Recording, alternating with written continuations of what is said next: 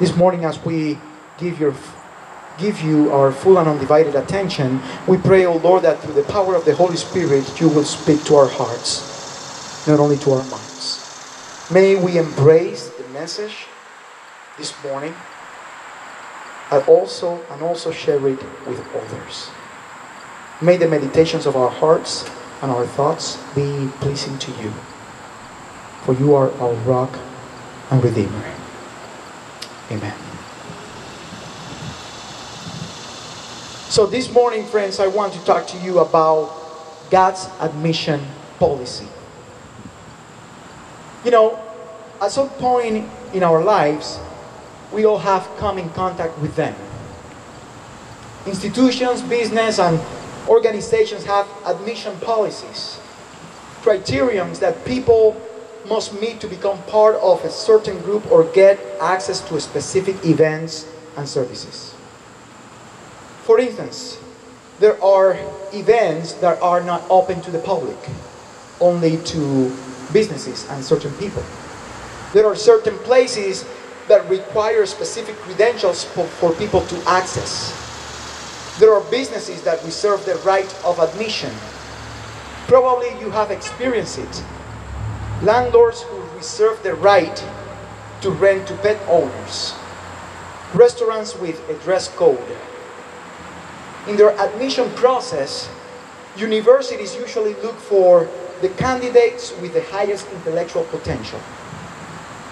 You know, admission policies are guidelines that specify some qualifying attributes like age and dress codes and many other things, health. And we use those attributes to give access, to grant or either deny access to people.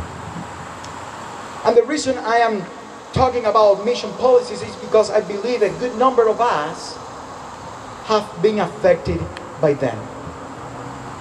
We have been either included or excluded because of the many parameters we all are exposed to.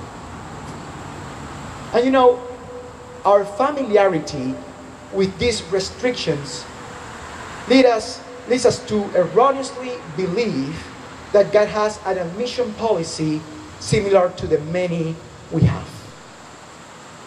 There are times when we erroneously believe that God is after the smartest and the most talented. That God only blesses those who have it all together. There are times when we wrongly believe that God's love is based on our good performance.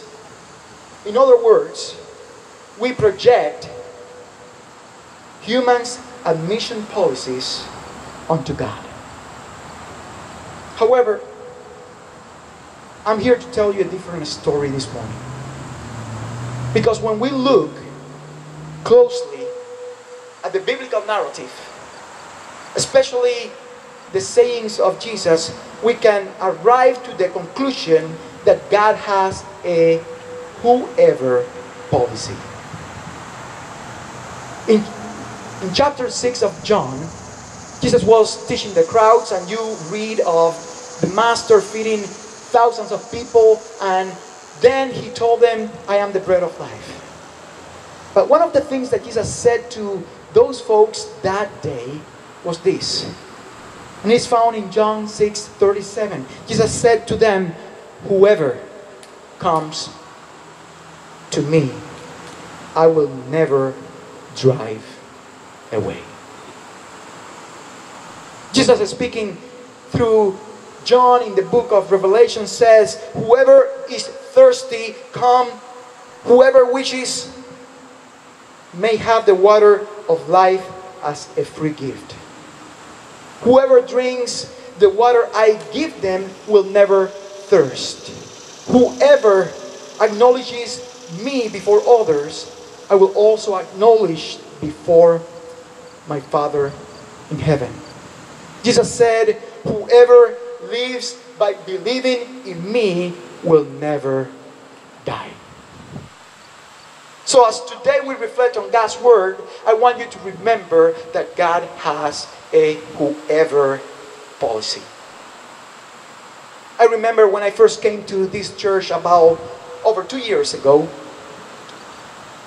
Shortly after I came to Laporte, I officiated the funeral of Marie Bonnie Hodge.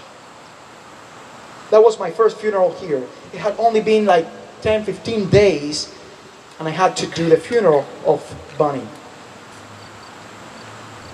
And as I prepared for the funeral, friends, I learned, that she loved the Backstreet Boys.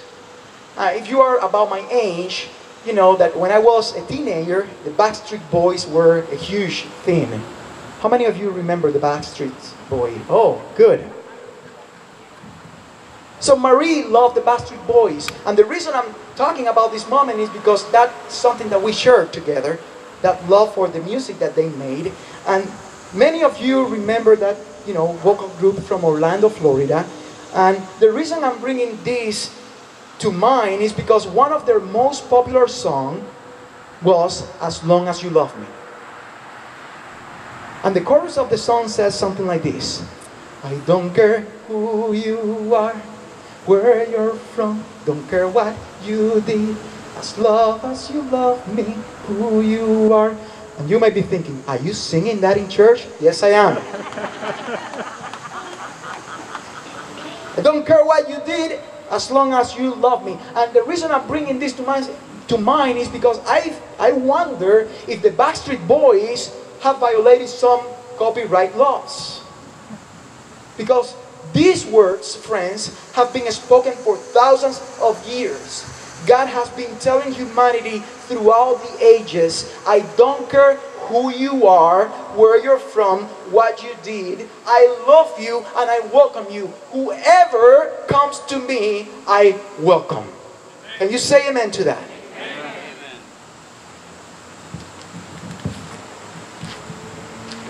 As long as you come to me, I can work in, with, and through you.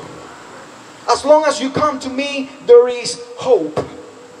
Anyone who comes to me, says God, is granted access without a background check. That's God's whoever policy. A policy that states that regardless of who you are, where you're from, what you've done, you are invited, you are embraced, you are eligible for redemption and a fresh start. You still can be part of God's people because God has a whoever policy. In his book 316, The Numbers of Hope, Max Lucado expresses that God has indeed a whoever policy.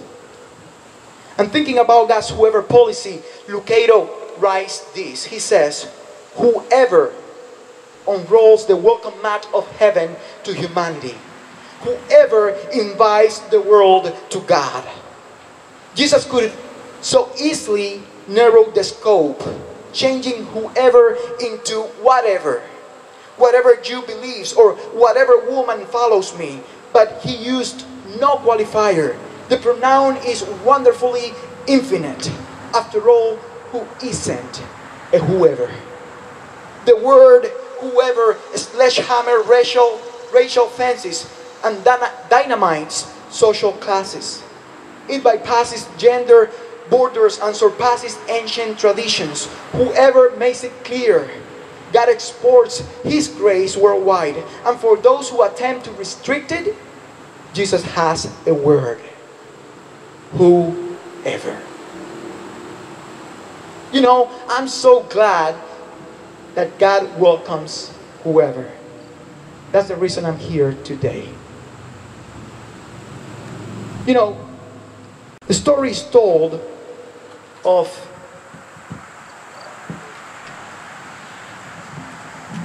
a little girl who was in an orphanage. She was unattractive and had behaviors that people considered repulsive. She was disliked and shunned by the other children and was not liked by her teachers. And the head of the institution looked for a reason to send her off to some other place. One afternoon, the opportunity came. She was suspected of writing unapproved, illicit notes to someone outside the institution. One of the little girls had just reported, I saw her write a note and hide it on a tree near the stone wall. The superintendent hurried to the tree and found the note. He then passed it silently to his assistant. And the note read, to whoever find this, I love you. You know, someone else also wrote a note and put it on a tree outside a city wall at another place a long time ago. The prophet said that he had no beauty or majesty to attract us to him, nothing in his appearance that we should desire him. He was despised and rejected by people. There were some who sought to get rid of Jesus. They took him out to Calvary's hill where they crucified him. They nailed him to a tree. But every time someone gets to that tree, they find a note that reads, to whoever find this, I love you. Dear church, here's what I want to share with you this morning. Never think that you are too lost to be found, too broken to be loved, too shackled to be safe, and to be set free. In God's eyes, there is no person who doesn't qualify for redemption, recovery, and liberation. Always remember, God takes whoever is willing to be taken. God takes you however He finds you. No need to clean up or climb up. Just look up. God's whoever policy has a however benefit. It also features a whenever clause. Whenever you hear God's voice, He welcomes your response. Wherever you are not too far to come home. Always remember, God has a whoever policy, and anybody and everybody qualifies as a whoever. So no status too low, no hour too late, no place too far. However, whenever, wherever, whoever includes you and all human beings forever.